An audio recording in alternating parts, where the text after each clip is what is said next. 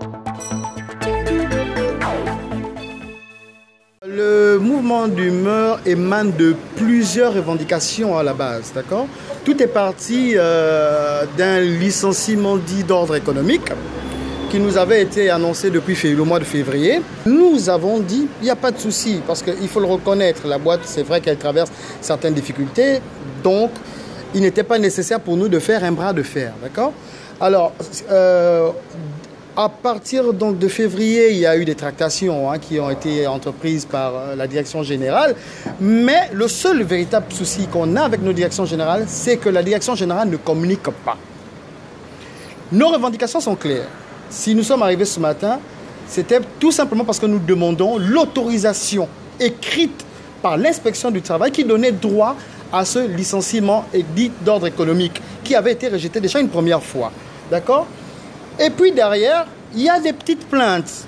Vous savez, ce qui est aberrant dans cette histoire, c'est de savoir que Gras Savoye, qui est Willis Tower Watson, qui est aujourd'hui une société disons américaine, refuse d'accompagner dignement des personnes qui ont travaillé plus de 10 ans de leur vie. Vous comprenez ce que je veux dire? 30 ans. Vous avez quelqu'un de 30 ans de service chez nous, dont on tombe sur des calculs à près de 10 millions de francs CFA. Et le directeur général, qui lui d'ailleurs ne veut pas communiquer avec qui que ce soit, refuse catégoriquement. Ah, tiens, le monsieur il est là derrière, 33 ans de service. On est tombé sur un document, on a le document avec nous.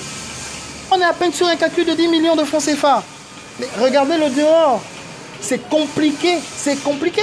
On ne refuse pas de partir. Tout ce qu'on avait demandé à l'inspection du travail, c'était de bien revoir leurs calculs et à la limite nous emmener à un départ négocié. C'est tout ce qu'on a demandé.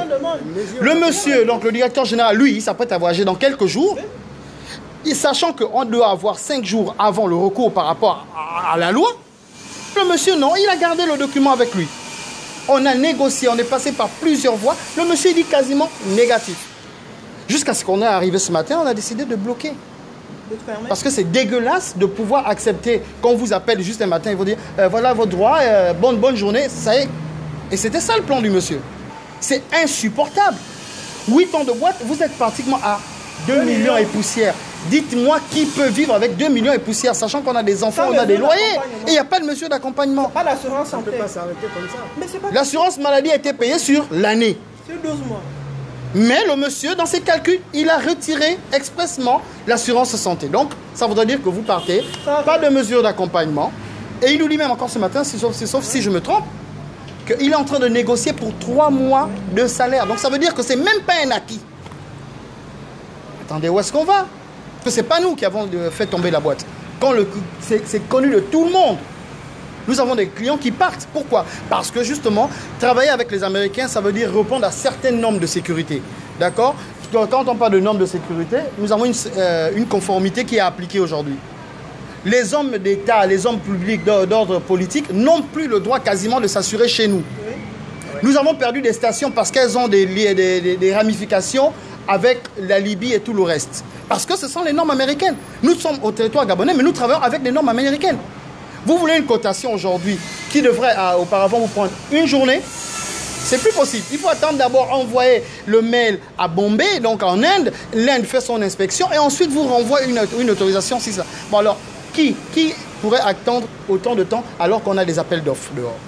Donc nous ne sommes pas responsables de la chute de l'entreprise aujourd'hui. Nous ne sommes pas responsables.